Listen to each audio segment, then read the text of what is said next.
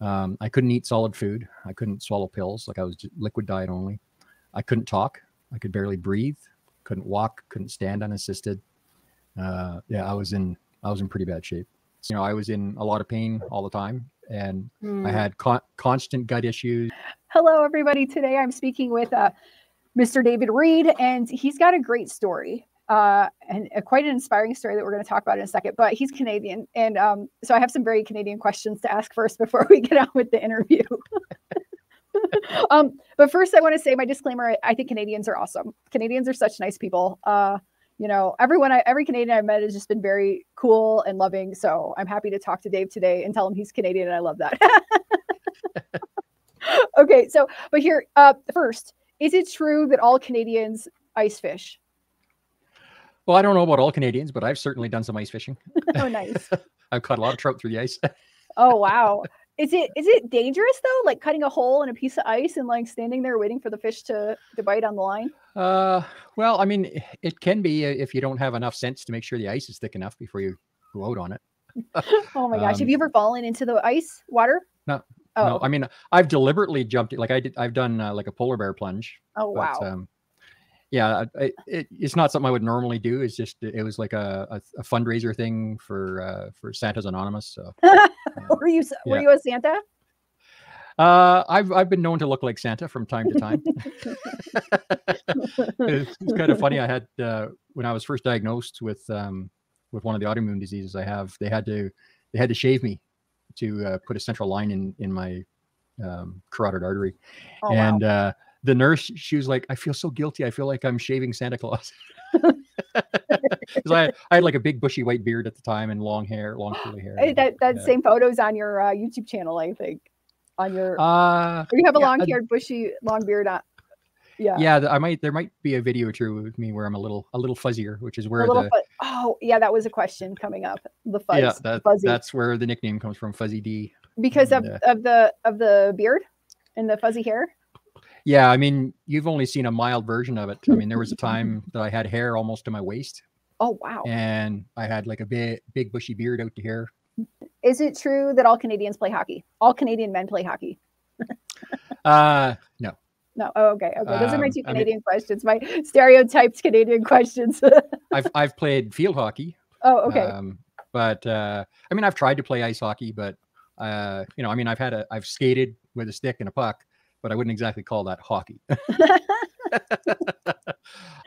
There was a couple sports I was pretty decent at. Hockey was definitely not one of them. I was good at rugby, and I was actually pretty good at rugby. Like Dr. Chapey. Yeah, him and I would get along great. Yeah. Yeah, I was. I did 1 year at private school, and that's where I got introduced to rugby, and it turned out I was pretty good. I mean, I was big, and so I did very well at rugby. And I'm a very mediocre soccer player, or I was at one point. Very mediocre. Very mediocre. Probably better than me. Okay, so those are all the goofy questions out of the way. Now, I was looking at your YouTube channel, and you mentioned, I believe, that you were 540 pounds at one point. Was that your highest? Yeah, I was like 540.4 pounds at my heaviest. Wow. And I'm 6'3", by the way. Thanks. So, yeah, I wanted to figure that out. It's still big. That's still yeah. A lot of weight, I mean, even for 6'3". A tall person can carry more weight, but not that much more. I know. Back in my 20s, like, I mean, I've struggled with weight all my life. Yeah. But back in my 20s, I got serious about really losing the weight, and so I started working out at the gym a lot. I got a mountain bike and started riding bike. And I mean, at one point I was probably riding about 120 kilometers a week. Oh, wow. What's that? I was working out at the gym like 5 or 6 days a week, usually 3 hours of workout.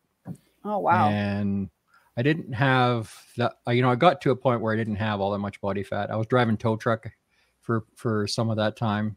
And so I was working hard, I mean, a lot of times I'd go out on repos or impound runs, and I'd have to, there's a technique we learned to move a car by ourselves. Like if we couldn't hook onto it because it's in a weird spot. Yeah. So you can actually, normally it's two guys, but I got to where I could do it by myself. So you start bouncing the suspension, and then every time the suspension bounces enough to bring the wheels off the ground, you move it a little bit, and then you can. We used to, as practice, two of us would move vehicles across the wrecker yard back and forth. Oh wow, you were very in shape.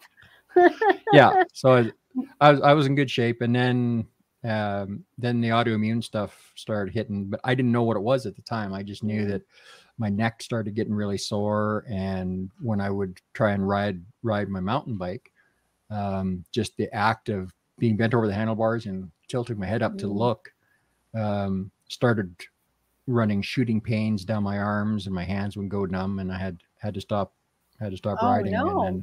And this was in your 20s? Yeah. Oh, yeah. Wow. Late 20s. And, once I started getting sick, then I started putting weight on, because all this time I was just eating really crap food. I was very much a donut connoisseur. I was, Tim Hortons was my mecca. Tim Hortons was your mecca. That's hilarious. Yeah, that's like our donuts. Yeah, that's like our version of Dunkin' Donuts or Krispy Kreme. Okay. Yeah. Oh yeah, so. Krispy Kreme. Oh no. Those and Blizzard. Oh, which one? Blizzards? Dairy Queen Blizzards. Oh man, Dairy Queen. That was another big one. Yeah. We have great restaurants, great places to frequent in the United States and in Canada. When you would eat these donuts, by the way, I'm just curious, like, would your stomach hurt afterwards? No, I mean, when I was eating all this, at first, I wasn't having issues with pain and stuff, but as I started getting sicker, I started having a lot of pain. Like I've got 8 autoimmune diseases, and oh wow, one of them is osteoarthritis. So, my joints were always swollen and painful, and they get like, kind of red and hot. And I also had some issues with my back. I had like 3 discs in my back that had been damaged when I was younger. Oh, yeah. I mean, so the whole thing I was getting to is that, I was in a lot of pain all the time, and I had constant gut issues, nasty cramps, and I'd go from, well, a lot of the time it was diarrhea and lots of bleeding from my bottom, and just all kinds of nastiness going on. So, and that started when? I'm sorry, when did that start? Well, actually, I used to have issues with cramping and bleeding right when I was probably 11 or 12 years old. Oh wow! But we always attributed it to, like, when I was 8 years old, I was sexually abused by a foster brother. I'm sorry. So we just kind of assumed that the bleeding and cramping was because of damage done from that experience. I'm so sorry. Not realizing that it probably had nothing to do with that. That it was that, even back then I was having serious allergies to food. Like my main, the main autoimmune disease that had me bedridden for 10 years is called myasthenia gravis. And I was actually diagnosed with that initially when I was 13. And I don't know what that is. Can you explain? Okay. I don't know what it is, or somebody else that's listening doesn't know what that is. Yeah. So myasthenia gravis causes severe muscle weakness, and it does this through a mechanism of, the autoimmune system. It seeks out a chemical called acetylcholine. Okay. And acetylcholine is what our nerves use to communicate with our muscles. So it seeks out this acetylcholine and it destroys it. Oh. So then we don't have the necessary chemical for our nervous system to communicate with our muscles. That's crazy. And yeah, it's a very serious disease. If left untreated, it is invariably progressive and fatal. Oh, wow. And so you had this from 11 until years ago? The bleeding stuff started when I was like, oh, 11, okay. Yeah, myasthenia gravis, I was 13. And then my mom took me to a naturopath down in Victoria on Vancouver Island, which is in British Columbia. On the other side. And, on the West Coast. Yeah, West Coast, yeah. Yeah. And he put me on a very restrictive diet and prescribed, like, I was taking handfuls of vitamins every day. And I did that for 6 months. Yeah. And I went into full remission. And that remission lasted almost 30 years. Oh, wow. He did a good job then. Yeah, he did a good job. And what did he have you eat, out of curiosity? Because you said it was very restricted. I don't remember. Oh, okay. I'm just curious if it was like kind of carnivore with vitamins.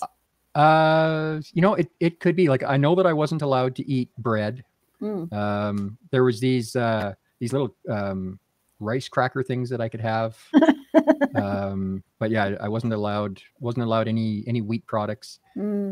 Basically anything with gluten, I wasn't allowed that. And there was a bunch of other restrictions. I just remember always complaining about what I was allowed to eat. But yeah, and so that lasted a good long time. But it's funny too, because when I was initially, it was actually my martial arts instructor that spotted it. I guess he had a nephew. I think it was a nephew that had myasthenia gravis. So he recognized the signs. You know, I went from, I had been a really good student and was progressing very quickly. And all of a sudden I couldn't balance, and I lost power to my punches and kicks and stuff. So he told my mom, take him to the doctor. I think this is what he's got. Have him checked for this disease. And so the family doctor confirmed it, but it was going to be 6 months before I could see a specialist. So while we were waiting to see the specialist, my mom took me to this doctor on Vancouver Island. And so by the time I saw the specialist, I was in full remission. So his conclusion wasn't that this other doctor had figured out how to put this disease in remission. His conclusion was that the doctor was wrong and that I never had myasthenia gravis. Oh, wow. Yeah. And then, I started getting and I had problems with arthritis, like in my knees and stuff growing up. I had a lot of problems with my knees. My knees would get all swollen up, and sometimes I couldn't walk for, a couple of weeks. Wow. And that I had problems with that off and on. They diagnosed me with something called chondromalacia patelli, which is just basically the underside of the kneecap gets really rough, causes friction and creates a fluid buildup, which makes pressure and causes the pain. Is that also autoimmune, or is that just? I have no idea. Another thing. Oh, okay. Yeah, they didn't say. They didn't mention it, but I don't know that it is or it isn't. So. Oh, okay. And so you mentioned you were diagnosed with 8 different autoimmune conditions. Yeah. Yeah. So we covered the myasthenia gravis. What are the other ones? So yeah, there's myasthenia gravis. There's osteoarthritis. There's ankylosing spondylitis. What does that mean? If you want to give a brief definition. Well, the ankylosing spondylitis, in my particular case, it causes issues with my back. So it can cause the back to curve in odd ways. Okay. It's not really like spina bifida, but some of the things can be similar.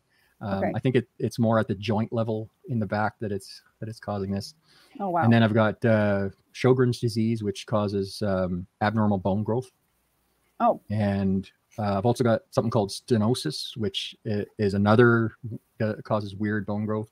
The osteoarthritis also causes roughness and like kind of spiky buildup and stuff in my back. So I've actually got a lot of issues with my back that I'm dealing with. I mean, even though the autoimmune diseases are in remission, I've got this permanent damage that's been done. So I'm actually, I'm dealing with an issue with my neck right now. The Sjogren's disease and the stenosis has created bone growth on the inside of my spinal canal. So C5 and C6 are pinching the nerve, and so my right hand doesn't work very well, and I got a lot of numbness and weakness in this hand. And, is that the hand you write with? Yeah. Oh man, that's rough. So that's hard. So what are the other few? The other few autoimmune issues? Let me see. I think I was at stenosis. So I've also got eczema. Oh, okay. And psoriasis. Okay. And like a kind of a severe form of seborrhea. I don't know what seborrhea is, but I know that eczema and psoriasis are skin conditions. Well, imagine dandruff on steroids. Oh no. Yeah. Oh no. So I get like these thick scales in my scalp and stuff. Is it painful? Sorry? Is it painful, or is it just like dandruff? It can be. It can crack and bleed. Especially, a lot of times I would get I'd have the seborrhea and eczema and psoriasis all kind of inhabiting the same areas. So my entire face and scalp and neck and ears would break out. I would get it inside my ears sometimes. Oh wow! And sometimes I get it go on this elbow. I get it sometimes, but that's something I totally forgot to mention when we were talking on your channel. Is that my hand? This hand only this hand used to just, get, you can't see it now. And I've got ink all over my finger by my pen on accident, but this would all be red, some of it would be bleeding. And I tried everything, coconut oil. I tried a whole bunch of stuff. In fact, I always joke about the fact I happen not to have it here now, but it's like 2 bottles of steroid cream in case my hand would get inflamed. But by the way, eating this way keeps it in remission.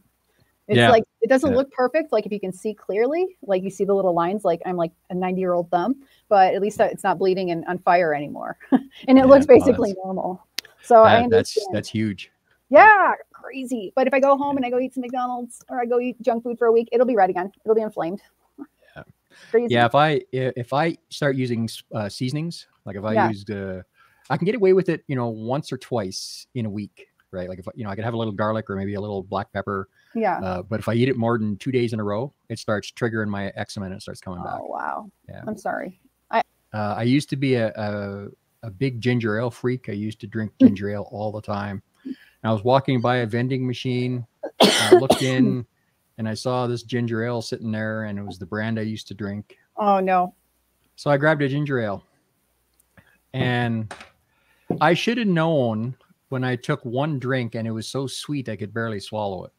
Because was this Schweppes? No, it was Canada Dry. Oh, Canada Dry, yeah. I love that. Oh, of I used to love that stuff also. But yeah, I mean, I had to, and I don't know why I continued to drink it. I didn't enjoy it. It was so sickening sweet. It was kind of disgusting. It's the corn syrup, the hypo, what is it called? The high fructose corn syrup. Yeah. It's not even sugar. Yeah. And I don't know if it was that or if it was some of the other ingredients and preservatives that were in it. But in an hour, my feet started to swell. And I could barely get my shoes on for 3 days. And I was in major pain in my feet and ankles. Wow. We do this to ourselves. It's like a weird sort of do it to ourselves. And torture. That's the first time I've deliberately cheated on this diet since I started. I started January 16th, 2023 was day one for me. And on day one, were you 540 pounds? Is that when you were 500? Oh, no, okay. No, I'd been doing keto for a few years off and on. Okay. And so I had lost, I think I had lost about 150 pounds or 160 pounds by the time I started Carnivore. Oh, okay. And now I've lost like a total of about 220. Between keto and Carnivore. Between keto and Carnivore, I've lost 220 pounds. I mean, but I've still got a ways to go. Yeah. It's a marathon, not a sprint. Yeah. I've still got like another, 75, 80 pounds to lose, somewhere in there. Hey, sounds like me. No, if I lost 75 pounds, I would probably look not healthy. I'd probably look the opposite of healthy. Can I ask a question? Like, and I don't want to seem rude, but like at 540 pounds, like, do you need help to like take a shower? Like, I'm not trying to be mean. I'm just trying to understand a little bit like what life is like when you're that big. Most of the time I was that weight, I was bedridden. So like I was bedridden. I was in a wheelchair for a few years when I first started getting sick. And then I was pretty much completely bedridden for 10 years. So I was in a wheelchair for about 5 years and then bedridden for another 10. Wait. But you told me earlier that you're 58. So you started doing this at 56. So from 46 to 56, you were, so like 46, you were in bed? Yeah. It would have been, wow. Let me see. I was by the time, let me see. I was pretty much bedridden by 2009. Oh, wow. And then in 2019, I started going through a process of getting off all the medications because I was on like 19 prescriptions. And wow. A lot of those prescriptions were for pain. Part of the pain from my lower back because I had 3 discs that were completely gone by that point. And I actually have a scan from 2019 that showed they were completely gone, a CT scan.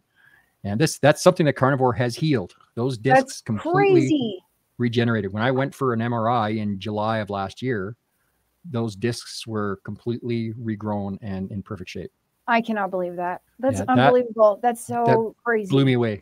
When my doctor went over the results of the MRI with me, I was stunned because I was like, well, where's all the back pain coming from? And then he showed me all this other stuff in my back that had been caused by the arthritis that causes a lot of pain in my back. So, oh my goodness. I'm just like, I'm going to be 41 this year. So you were in your 40s, like basically around my age, and you were already in a wheelchair and you were bedridden. And now 15 years later or whatever, you are a total success story. You're not bedridden. You've lost 220 pounds and you rejuvenated spinal discs. Yep. That's Absolutely. crazy. Yeah. I was, yeah, I started getting sick again in about 2006. I was noticing some weird stuff with my feet. And then in 2007, I was having troubles initiating a swallow when I was eating.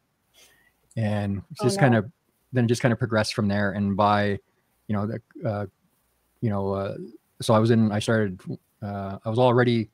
had so much pain with my back. I was already in a wheelchair a lot of the time at that point. I could walk, but if I had to go anywhere, any distance, I needed the wheelchair. And then by 2009, I was pretty much fully bedridden. Although they didn't officially diagnose me with the myasthenia gravis until 2012.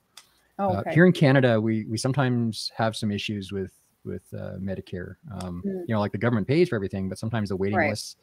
And they, at first they thought I had MS, and they needed to send me for an MRI to confirm it. And I was so big that I couldn't fit in the MRI. So they had to find me a different MRI to go in. And the only one that was big enough at that time, when they were first trying to get me into one, was down in southern Alberta. But at that point in time, the Alberta healthcare was divided into the north and the south. So they began a 2-year fight over who was going to pay for it. Oh no, that's so crazy. Meanwhile, so much I'm just for universal healthcare. Yeah, exactly. So I'm sitting there waiting for diagnosis, and they're fighting over who's going to pay for it. That's ridiculous. And it wasn't until there's a city that's right on the border between the north and the south, and they built a new clinic there with an MRI that was big enough. They finally sent me there, and then the results of that MRI were negative. I didn't have MS. Oh my goodness. But by this time, I couldn't talk very well. I couldn't swallow very well. Of course, I couldn't walk or stand unassisted. And, what happens? Does somebody come and like help you and make your food and like come and do like medical checks, or how does that work when you're bedridden for 10 years? Well, my wife was my primary caregiver. Like with her help, I could get out of bed and get to the bathroom. If I wanted to take a shower, of course, like I had a wheelchair accessible apartment, so I had like a walk-in shower. And if I had to, I could have wheeled into the shower. But we had a worker that would come in, like a healthcare worker. She'd come in a couple times a week to help me shower and that kind of a thing. Oh, wow. But my wife pretty much looked after me. I spent about 14 to 16 hours a day sleeping, all the medications and stuff. And oh my God. Can we get into that also? Like, first I want to say your wife is a saint. Oh yeah. Yeah, absolutely. Absolutely. She is. Oh my goodness. And then how does she feel now that you are in incredibly better health? What's her feedback? She was pretty happy to start getting her husband back. Yeah. And I'm sure. I mean, her being my primary caregiver and me being so sick for so many years certainly affected our relationship. We became more like roommates than husband and wife. Yeah. Which kind of unfortunate. One of the side benefits of that leadership training that I did there, the 4-month training, is she actually became my project, rebuilding intimacy with her. Aww. And that was pretty awesome. We've come a long ways in rebuilding our relationship. I'm very happy about that. Marriage is work. Yeah. Marriage is always, it's like a constant creation. Well, I mean, God sure found me the right woman to be married to. I had prayed for a lot of years to find the right woman, and I was led to the town that she lived in. Yeah. And I mean, once we went on one date, I knew she was the one that was supposed, that God had been leading me to. And we were married 3 months later, and that was 27 and a half years ago. So that's awesome. Yeah. That's awesome. She's absolutely an amazing woman. She has been through so much with me. Yeah. But, and so I mean, my basically my daily routine is once she could wake me up for a little while, then she'd help me get up and get out to the couch in the living room, and I'd sit out there and watch TV for a few hours, and we'd do a little reading, and then go back to bed. And that was kind of my daily routine. That was my existence. And they had me on so many medications. I was on like gigantic doses of time release morphine. So I was just, oh my goodness, completely out of it. I was having so many accidents in bed that we had to have rubber sheets and that kind of stuff. Oh my goodness. And There was a period of time where I seriously contemplated suicide on more than one occasion.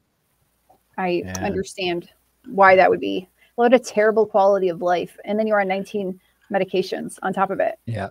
Yeah. I mean, half of the medications were for side effects of the other half. It was, it's just ridiculous. I'm sorry. It's not laughing matter, but it is ridiculous. It's kind of is. Oh, it is. It's insane. I mean, the doctors really didn't have a lot of answers. Right. You know, I had a surgery done. They'd figured out that the myasthenia gravis in my particular case was caused by a gland called the thymus. It's in the brain, the thymus? No, actually it lives just above the heart. Oh, okay. Okay. And it's it's what builds your immune system when you hit puberty. Oh, so, okay. Yeah, it cranks up and builds your adult immune system. And then once you get out of puberty, it's supposed to basically go dormant. Okay. Oh, and yours didn't. Mine didn't. No. Okay. And matter of fact, mine, what did they call it? I think they said it fractionated. Basically, it cloned itself, split into several of them. So I had like 3 or 4 thymuses. Oh, wow. Strange mutation. And that's why I got so sick so fast. But by the time I was diagnosed in 2012, officially, I couldn't eat solid food. I couldn't swallow pills. Like I was liquid diet only. I couldn't talk. I could barely breathe. Couldn't walk. Couldn't stand unassisted. I was in pretty bad shape. So they actually pulled off a minor miracle. Like when they officially diagnosed me, they put me straight into the hospital, and they did a series of treatments called plasmapheresis. So basically, the part of my immune system that was seeking out and killing the acetylcholine lives in the plasma of the blood and the lymphatic system. So what they did is they did this plasmapheresis. So basically, they put a central line in through my neck that came down to just above the heart. So it had like an inner and outer tube, so they could pump the blood out to the machine, separate out the plasma, replace it with artificial plasma, mix it back together, pump it back to my heart.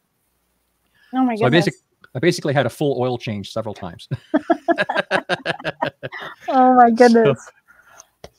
So they did that. And by the time they were done the 5th series of treatments, I could walk, I could talk, I could eat, I could, oh wow, I could swallow, you know, it was amazing the difference it made, but sure. It's short-lived. It only lasts a few months.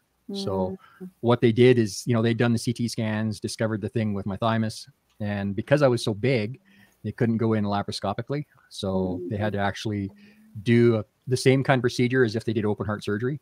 Oh, wow. So, you know, they had cut me right down the middle, rib spreaders and the whole 9 yards. And so they had me opened up like a fish. Oh my goodness. Oh my goodness. So, that helped to stabilize me enough that the medications could keep me stable. Okay. But I couldn't really get much better. Than that until I started doing some other stuff. So it was late 2018 when I decided that, okay, I can't live like this anymore. I've got to do something. Right. So I think it was January of 2019, I decided, okay, first thing I've got to do is get off all the opioids. So I'd been on I was actually taking something called Hydromorph, which is like a concentrated morphine. It's about halfway between morphine and fentanyl. Oh no. Strength. Oh no, that's so crazy. It was the precursor to fentanyl, basically. Wow. So I was on that I was on the full-blown Hydromorph for probably 13 years. And then before that, I was on OxyContin. Oh no. And it just basically it took away my ability to think, and it took away my memory most of the time. Oh no. I would watch a TV show or a movie, and the next day I could watch it again. It was like I'd never seen it. Oh wow. And that's I was forgetting parts of myself, you know, a lot of bits and pieces of who I was, what my history was. Couldn't remember large chunks of it. No mental acuity. I couldn't think straight. And, I mean, I understand that, but it's so sad. That makes me want to cry. Actually, that's terrible. So your goal was first get off the opioids. How did you do that? Yeah. I just started tapering down. Like I had gone to my doctor and I said, look, I want to get off the morphine. I've got to get off of this stuff. And he didn't want to do it. He wouldn't help me at first. Oh, wow. He was like, well, no, he says, we can't take you off of it. You'll just be in too much pain. You wouldn't be able to handle it. So, I started and that was actually late 2018. I talked to him about that. Yeah. And he basically refused to help. And so I started doing some research of alternative things I could do to deal with pain. Mm-hmm. And so once I had to study it over and over and over before I could even remember any of it. And so I started tapering down on my own. Okay. And once I'd been tapering down for about 6 months, and you could see that I was dead serious, that I wasn't going to stop. Yeah. And I'd actually gone and got a. And they didn't. I'm glad they didn't put you on methadone. No, like, I refused. What I is refused that? Jumping out of the frying pan into the fire? Yeah, that was on the table as an offer, and I was like, no, thank you. I'm doing this straight. I'm tapering off, and now I can't get any smaller doses because of the size of pills that are in my prescription. I can't go any lower, so I need you to prescribe me different pills. And at that point, he saw I was serious, that I wasn't going to stop. So at that point, he prescribed me. He set me up with a plan and new prescriptions so I could finish tapering off. So it took about 9 months total time to come off of the morphine safely. Oh, wow. Yeah. Oh my God. How crazy. And during this time, did you start your keto journey, your healthier way of eating? Okay. Yeah. That's when I started the keto. And I initially started, before I started the keto diet officially, I had started with a supplement called keto. And okay. What's that? It was designed to bulk fill your stomach, as well as raise your put you in ketosis. Okay. Interesting. So it was meant to do both, and it seemed to work. I started losing weight with that. Then my wife and I, once I started getting clear-headed enough, part of the research I was doing was leading me to vitamins and supplements. Nowadays, I don't have a lot of pain. Sometimes the pain will flare, if I'm doing a lot of activity. Like I do a lot of walking now. So I saw that on your YouTube channel. You're doing little shorts outside walking, which is incredible considering that you were in a wheelchair and bedridden for 10 years. I just keep wanting to like reiterate that for people. Like this guy was in his 40s in bedridden and in a wheelchair. I'm in my 40s. Like eat the right food, people. Oh no. Exactly right. Get the right amount of sleep. I mean, the day that I was able to take my wheelchair back, return it. Actually, my wife took it back, to be honest. But the day the wheelchair went back, the day the wheelchair went back, that was a big day. But an even bigger day was when we finally moved out of the wheelchair accessible apartment and into a normal place. Yeah, that was for me. That was a huge leap forward in just my whole mental state. And, my whole state of being. Oh, I love that. That was huge. That's and awesome. To think, I mean, back 2019, I was bedridden, and now I go for little longer than 2 kilometer walks a few times a week. Nowadays I don't have a lot of pain. Sometimes the pain will flare, if I'm doing a lot of activity. Like I do a lot of walking now. So I saw that on your YouTube channel. You're doing little shorts outside walking, which is incredible considering that you were in a wheelchair and bedridden for 10 years. I just keep wanting to like reiterate that for people. Like this guy was in his 40s in bedridden and in a wheelchair. I'm in my 40s. Like eat the right food, people. Oh no. Exactly right. Get the right amount of sleep. I mean, the day that I was able to take my wheelchair back, return it. Actually, my wife took it back, to be honest. But the day the wheelchair went back, the day the wheelchair went back, that was a big day. But an even bigger day was. Okay, so we were talking about your meds. I'm just curious, what other medications were you on? So half of your medications were pain medications. Is that what you were saying? Well, no, I was just half the meds were for side effects. Of the other half. Right. Yeah. So I was on Hydromorph. I was on Dilaudid, which were both painkillers. I was on something called Lyrica, which was for I've got peripheral neuropathy in my feet. Okay. So the peripheral neuropathy, it causes numbness, but it also causes burning pain. Like that's about all you can feel. Oh, wow. Is like this constant burning pain. Now that since I got on Carnivore, that the burning pain is gone. That went away, but the numbness is still there. But my feet are, nerve damage heals so very slow. Okay. But I do have a little bit of feeling in parts of my feet, and wow, I don't know if that's I don't know improvement.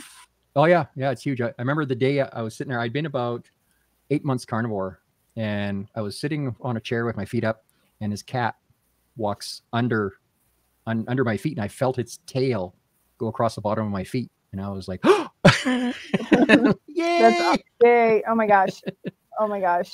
I understand. Yeah. Wow. Yeah, that was a pretty big deal. That's a big deal. So you've been doing carnivore for like 2 years now. I started January 16th, 2023. So I'd be about 16 months or almost 16 months, 15 and a half months or something. Nice. Right and basically all 8 of the autoimmune issues that we were talking about earlier have gone into remission now. Pretty much. I still get the odd flare of eczema if I get stressed or if I eat spices or something, then that'll flare. But most of the time it's quiet now. The other ones all seem to be in full remission. I don't have issues with the other ones. That's awesome. And one more time, you're no longer bedridden. As you were for 10 years. You're no longer in a wheelchair. No medications. Zero. I mean, some of the other they also had me. There was another painkiller called Wellbutrin, but it's like a combination. By the way, it's like a combination painkiller antidepressant. And I was on like 3 different kinds of antidepressants. Oh wow! And That's I just refused to take the bipolar medication because I hated what it did to me. So yeah, we didn't actually cover that. You mentioned mental health a little bit, but can you tell me, like, from the beginning of your keto and carnivore journey, like what your mental health was like at the beginning and where it is now? yeah. From your perspective? Well, I was 19 when I was diagnosed with, actually back then it was called manic depressive. But now it's called bipolar. More anti the people putting labels and not having a real solution for people. So please go ahead. Please tell me what bipolar is. Yeah, basically I would get, one day I'd feel like Superman. I was on top of the world. I could do anything. I had all these huge dreams and big ideas and like, all these things that I could accomplish. And then, later that day or a couple of days later, I would go into a deep depression, sometimes a suicidal depression that would last for days, sometimes weeks. I'd been doing to deal with the depression and the bipolar is I'd actually found a natural supplement called Empower Plus. And it was actually invented by friends of mine, people that I knew from church. Oh, wow. And they figured out the formula. The woman that was involved in it, like it was a husband and wife team. Yeah. And his wife, she had bipolar, and her own mother had committed suicide, and so sad. She had it way worse than I did. So they figured out this Empower Plus formula, and it's actually one of the. Oh, I don't know all the stuff that's in it. It's a pretty complex formula, but it's like vitamins and whatnot. Yeah, it's like vitamins and minerals. It's a very specific mix. They actually brought in, they did randomized control trials. They had big, long studies done. It's actually one of the most researched natural supplements on the planet.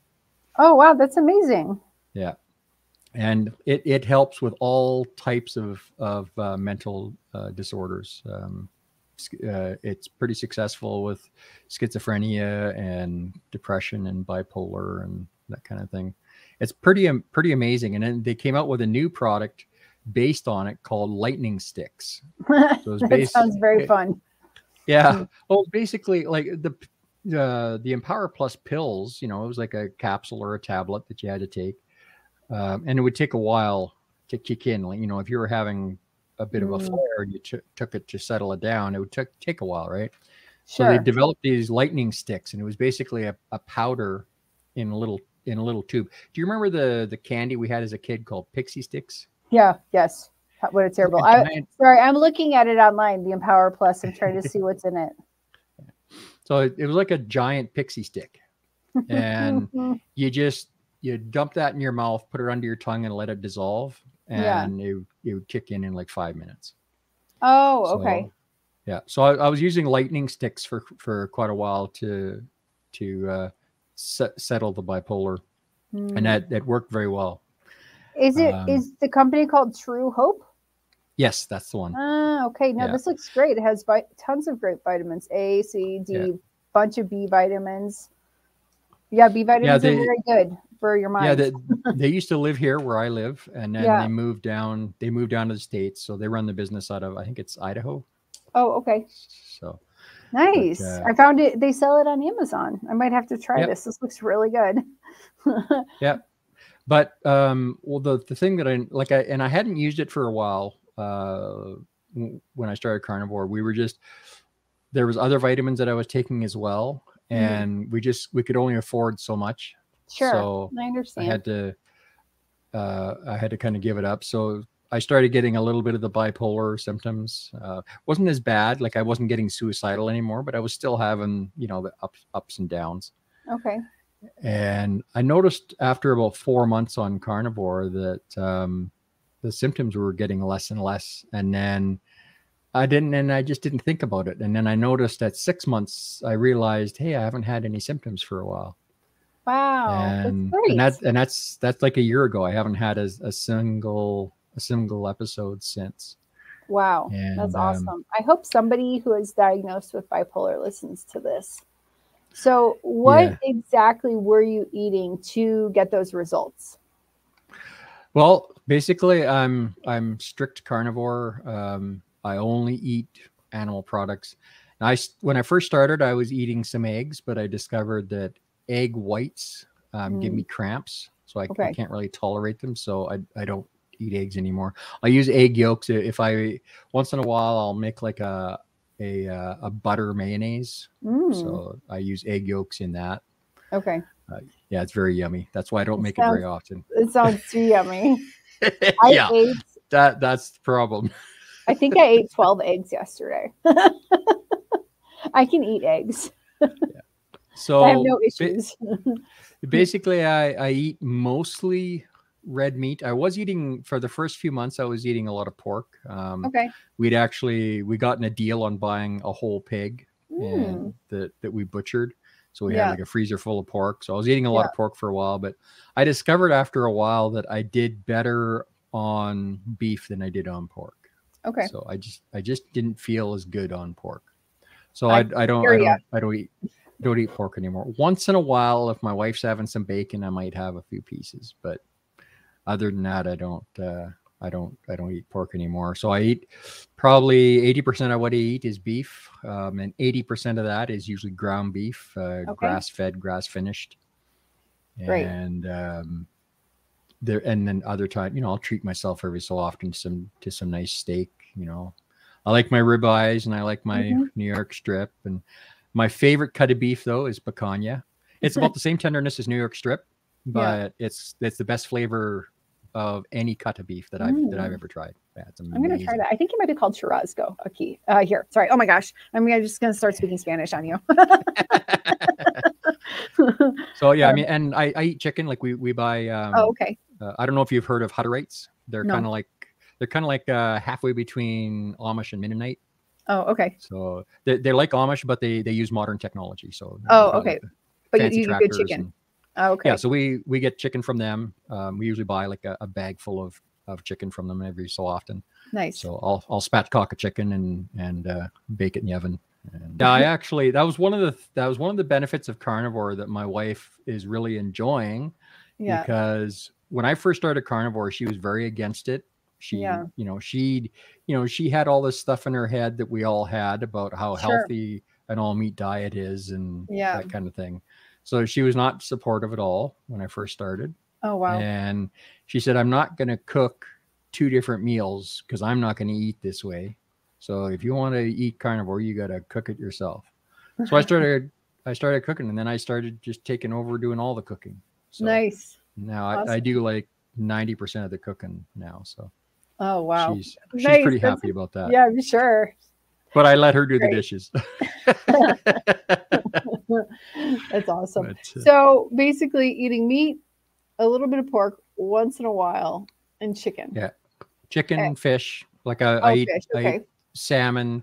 If I have one of my church friends, every once in a while he'll go fishing and he'll drop off a couple of rainbow trout for me. Nice. But basically that's basically it.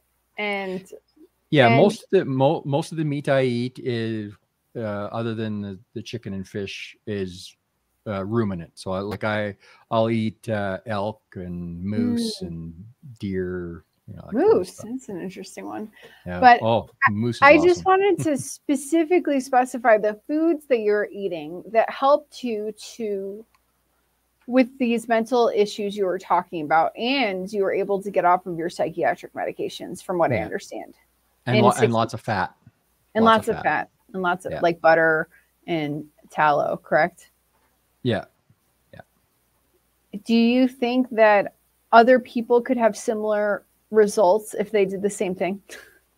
Oh, absolutely. One of the first people I coached, because I do wellness coaching now. Great. One of the first people I coached was somebody I met through one of the myasthenia gravis groups. Okay. And she found my YouTube channel from I had made a post on one of the myasthenia gravis groups and was talking about how I was in remission and how I had done it. And so she searched up my name, she found my Facebook, and then she found my YouTube channel. And then she managed to she tracked me down, did a friend request, which I accepted. And then next thing I knew, she was doing like a FaceTime chat on Facebook Messenger from her hospital bed. Oh, wow. She was in, what do they call that? The acute care ward. And so she called me from her hospital bed and asked me a whole ton of questions. As soon as she got out of the hospital, she went carnivore, and wow. she went in remission pretty quickly. That's amazing. Well, I used to be very uncomfortable when people would say, "Oh, you're so strong, you've been through so much," and it would make me really uncomfortable. I didn't feel I was kind of worthy of that acknowledgement. But I've come to realize that God had a reason for me to go through this. Mm-hmm. And part of that reason was so that I could be taught, so that I could learn empathy. Mm-hmm. Before I got sick, I was involved in a couple of companies. I was a CEO of a small internet company. We did like hosting and web design and online programming and stuff. And I was partners in another company where we were doing computer installations and repair and stuff. And I was very money focused, and I was becoming very arrogant. I was really not a nice person. And I needed to be humbled. Mm-hmm. And all the stuff I went through definitely humbled me. Sure. But I learned an awful lot. And, I went through a lot, but I don't regret a single minute of it, because it has taught me so much, and it has given me so much in self-respect and empathy and understanding. And it's now given me the opportunity, because I found healing. Mm-hmm. God led me to healing. And because of that, I feel it's kind of my responsibility to help other people find that same healing. And I believe it's the purpose that God meant me to have. It's like my true purpose. Mm-hmm. Anymore. I'm not a victim. That's great. I'm somebody that's had an opportunity to learn, and an opportunity to learn the things I need to help others. And that's, not only can I help others, but I feel like I'm worthy to help others and worthy of the success that can come from that. Anymore, I'm not a victim. That's great. I'm somebody that's had an opportunity to learn, and an opportunity to learn the things I need to help others. And that's awesome. That new perspective for my life has completely changed my vision. When I first started helping people learn about this way of eating and heal, I thought that's as far as it would go, just help a couple people here and there. Mm-hmm. But now I have a different vision. I have a vision of helping millions of people recover from these horrible diseases. There are millions of people that suffer, like I was, from autoimmune diseases of all different kinds. One of the first videos I did on my YouTube channel, I had a guy contact me with MS. Oh, wow. And he told me a really neat story about how he was only a few months away from dying. And he finally talked his caregiver into putting him on carnivore, because he couldn't even brush his own teeth.